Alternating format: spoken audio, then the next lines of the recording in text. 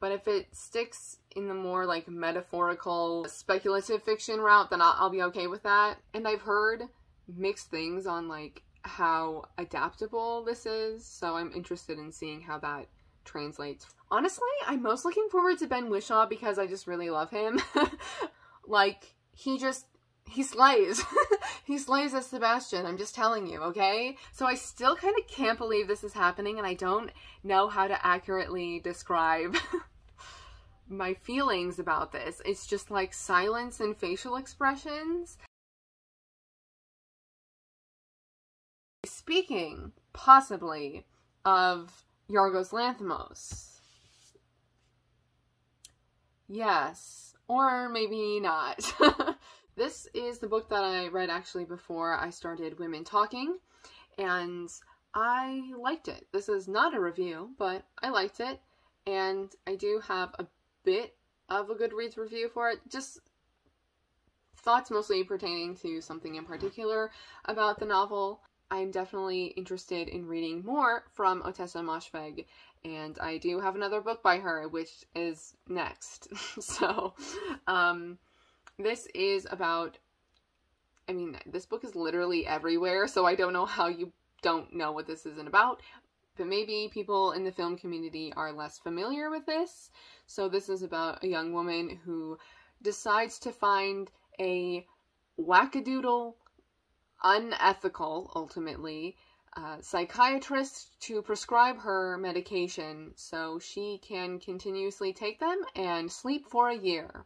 And she thinks that it will like reset and refresh her body, and she will be a new person once she emerges from this hibernation. So that's the premise. It very much, by the way, is actually about her taking these drugs and trying to sleep for a year. The back, okay, I will read the back because I feel like it's important. Our narrator should be happy, shouldn't she? She's young, thin, pretty, a recent Columbia graduate, works an easy job at a hip art gallery, lives in an apartment on the Upper East Side of Manhattan, paid for, like the rest of her needs, by her inheritance. But there is a hole in her heart, and it isn't just the loss of her parents, or the way her Wall Street boyfriend treats her, or the sadomasochistic relationship with her best friend Riva. It's the year 2000, in a city aglitter with wealth and possibility. What could be so terribly wrong? Both tender and blackly funny. I didn't find this very funny. Okay, maybe the psychiatrist is like kind of funny, but in a way that you're like, oh my god, I can't believe she's real, and then it just gets like kind of sadder as you continue, and you're like, oh, okay. Merciless and compassionate, My Year of Rest and Relaxation is a powerful answer to that question and a showcase for the gifts of one of our major writers working at the height of her powers. So with the way that that back is phrased, which is why I decided to read it, it makes it seem like there's going to be a lot of like backstory leading up to why she's feeling this way, and it really is not that. I mean, it does mention some things here and there, and she retells memories to an extent, but that really doesn't take up that much of the book. And that's kind of where that's one of the things that I mentioned in my Goodreads review.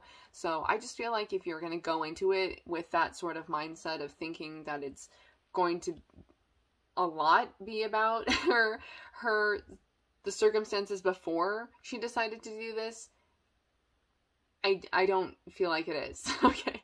Reportedly, it is being written and directed by Yorgos Lanthimos.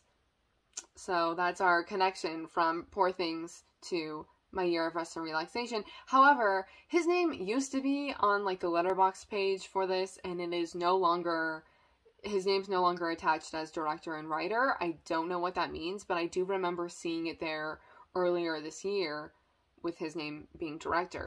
I kind of think though that an adaptation should probably be directed by a woman. And then the other thing that I have written down is that Margot Robbie bought the book rights. So she's producing along with her husband, Tom Ackerley, who is also an actor, I'm pretty sure. I feel like it'll be the same sort of situation where like Margot Robbie was a producer on Promising Young Woman. I think it'll be a similar situation where she is not the lead role. I think this is gonna... she's not... I don't know, I think she's too old for the main character in Riva. So, that sounds kind of rude. But, like, I'm the main character's age. And she's only a few years older than me, I'm pretty sure. But I feel like a mid to late 20s actress is ideal for the main character, for playing the role of the main character, who, by the way, does not have a name, which is why I haven't mentioned her name. Eileen by Ottessa Moshfegh. So here we have the connecting same author. This is way further in production than like anything about that one. I actually expect this to be coming out, I feel like it should come out towards the end of the year because it takes place around Christmas. So it says, the Christmas season offers little cheer for Eileen Dunlop, a young woman trapped between her role as her alcoholic father's caretaker in a home whose squalor is the talk of the neighborhood, and her day job as a secretary at the boys' prison, filled with its own quotidian horrors. Consumed by resentment and self-loathing, Eileen dreams of escaping to the big city. In the meantime, she fills her nights and weekends with shoplifting, stalking a buff prison guard named Brandy, and cleaning up her increasingly deranged father's messes. When the bright, beautiful, and cheery Rebecca St. John arrives on the scene as the prison's new counselor, Eileen is enchanted and proves unable to resist what appears at first to be a miraculously budding friendship. In a Hitchcockian twist, her affection for Rebecca ultimately pulls her into complicity in a crime that surpasses her wildest imaginings. And there's another paragraph after that, but I'm not going to read it. So Eileen, the adaptation, directed by William Oldroyd, written, oh yeah, okay, so on IMDb it says the writer is Luke Goebel, but then on Letterboxd it says Aaron Cressida Wilson is the writer. And then Ottessa Moshfegh is also credited, but I don't know if it's because she also worked on the screenplay or if it's just because she's the author of the source material. And it stars Anne Hathaway, Thomasin McKenzie, Marin Ireland, Shea Whigham, Owen Teague, Jefferson White, Siobhan Fallon Hogan, and Tonye Patano, among others. Okay.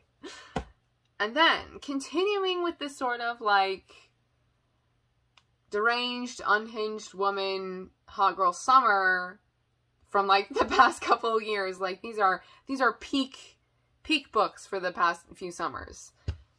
Continuing with that realm of literature, The Idiot by Elif Batuman, Pulitzer Prize finalist. So another situation where I'm gonna read the back, honestly. The year is 1995 and email is new. Selin? I actually don't know how to pronounce the main character's name. It's S-E-L-I-N. Selin? The daughter of Turkish immigrants arrives for her freshman year at Harvard, where she signs up for classes in subjects she has never heard of, befriends her charismatic Serbian classmate Svetlana, and almost by accident begins corresponding with Ivan, an older mathematics student. Selin may have barely spoken to Ivan, but with each email they exchange, the act of writing seems to take on new and increasingly mysterious meanings. When the school year ends, Ivan goes to Budapest and Selin heads to the Hungarian countryside. Her summer does not resonate with anything she has previously heard about the typical experiences of college students, but rather is the beginning of a journey further inside herself, a coming to grips with the ineffable and exhilarating confusion of first love, and with the growing consciousness that she is doomed to become a writer. And I have heard kind of mixed things on this. I feel like, yeah, ooh, this is the first book that I'm mentioning that I feel like has been more divisive than all the others. And I have not read this one yet. I'm really looking forward to it though, because like they go to Hungary and I'm mostly Hungarian and I've always wanted to like connect more to that part of me, but like my dad is adopted and so it's never been like a part of my life really. He knows like his parents are Hungarian, so that's why I know that. Like his birth parents. So anyway, The Idiot is in production. That's all I know in terms of the film adaptation. Currently, as director and writer, we have Sandi Tan listed as you know, helming the project, which I'm really excited about personally, because she, if you don't know, is like the main main person of Shirkers, the documentary that is on Netflix about her and a group of friends trying to make a movie when they were like teenagers, and there being this like honestly creepy guy who was like really involved, and he stole their movie. And so Shirkers, the documentary, is full of like behind the scenes footage, and the only things that they really have left of that movie that they were trying to make. And I love the aesthetic and like the coloring, just it looks so fun and beautiful and like girlish. I don't know, like almost akin to Sofia Coppola, but like less subtle and less depressing. I don't know, I'm thinking of the Virgin Suicides. Yeah, ever since watching Shirkers, I've been really interested in seeing and just knowing what Sandi Tan will do, and wanting to ultimately see it if she does decide to make films, because she hadn't made anything, you know, prior to Shirkers, basically, from that time of being a teenager wanting to make a movie. And then the Shirkers documentary. Highly recommend watching Shirkers, and hopefully she sticks, is part of the project and is director-writer of The Idiot. Even though I haven't read it yet, I just, I feel like she's a good fit for what I've heard about this book and from watching Shirkers. But also, now that I mention it, like, Sofia Coppola may also be a good choice for director if Sandi Tan does not work out or something like that. And again, continuing in this realm of literary fiction, Nightbitch by Rachel Yoder, which I read earlier this year, and it was so good. I actually think I like this more than My Year of Rest and Relaxation. Not to like compare it, but like these are a couple of the books that I have read from this massive list, so I can actually talk about like my thoughts and feelings a little bit more. This is about a mother who turns into a dog. Not like permanently. So there actually is this other movie called Bitch, where the mother turns into a dog. I think it's from 2017. And this is just like a new release from like last year, I'm pretty sure. So that's interesting that they have a very similar premise. But this is very much a like study and social commentary on motherhood in the 21st century, basically. I really liked that part of it, which I felt, even though, which is strange that I'm comparing my reading experience of this to My Year of Rest and Relaxation, because I can connect technically more with that one based on me being around the same age as the main character and not being a mother, basically. But the main character, the mother, is an artist, and she gives up being an artist while she is pregnant and then has the baby and is taking care of the baby because her husband's job pays more than being an artist. So she stays at home while her husband works in the city, and he's gone for like the weekdays and then comes home on the weekends, and that's his time to take care of the kid and spend time with them as a family. And the mother starts noticing like her canine teeth are like protruding a little bit more, and she's finding like patches of hair that like weren't there before, and maybe she's turning into a dog. And then she does turn into a dog. And it's not permanently, that's what I started to say. Because I've seen the trailer for that movie called Bitch, and it seems like the main character, like, isn't actually the main character, and she's a dog the whole time. Whereas Nightbitch turns into a dog, and then she's a human again later. So, and then she turns into a dog, and then she's a human again later. She also becomes, like, obsessed with this book that I forget what it's called, but it basically is about other women and communities of women who turn into different animals. And, it's like a guidebook, a guide to something. It's gonna bother me that I can't remember the title, because it was, like, good. And I liked that sort of, like, obsession and, like, peek into this sort of, like, mystical world. It was kind of giving me, like, native vibes overall, and I think that's just because of the way that it seemed like the women who were turning into animals were letting go of modern living and, I don't know, receding back. Does that make sense? Like, tuning into their, like, primitive selves in a way. I don't mean for that to, like, sound stereotypical or, like, rude or, like, offensive in terms of, like, that native and primitive connection there, by the way. Okay, anyway, Nightbitch, the film. No release date as of yet, but it is directed by Marielle Heller. IMDb also credits Heller as writer, but Letterboxd only names Rachel Yoder, who's the author. And as for cast, we just have Amy Adams coming for her Oscar, ladies and gentlemen, as the mother in Nightbitch. I'm telling you.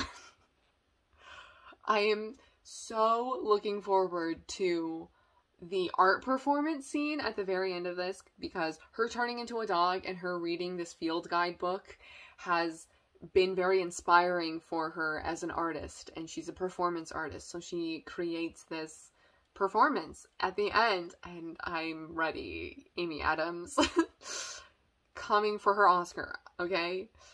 And then also Scoot McNairy as the husband, the father, the husband, the father, one of those. I mean, they're the same character, but, like, I don't know how he's referenced, because it's just, like, the mother, and she's, like, the main character. Probably the husband. Okay, anyway. Nightbitch. Don't go in that house. Sacrifices have taken place there. She starts acting differently, and she may be possessed. It's giving me, like, Spiderwick Chronicles plus Fantastic Mr. Fox vibes. In the forest primeval, a school for good and evil, two towers like twin heads, one for the pure, one for the wicked. Try to escape, you'll always fail. The only way out is through a fairy tale. Oh my god, I'm intrigued. Stranger Things before Stranger Things. I found out about it through the trailer. Uglies, directed by McG. Like, who was talking about the Uglies series?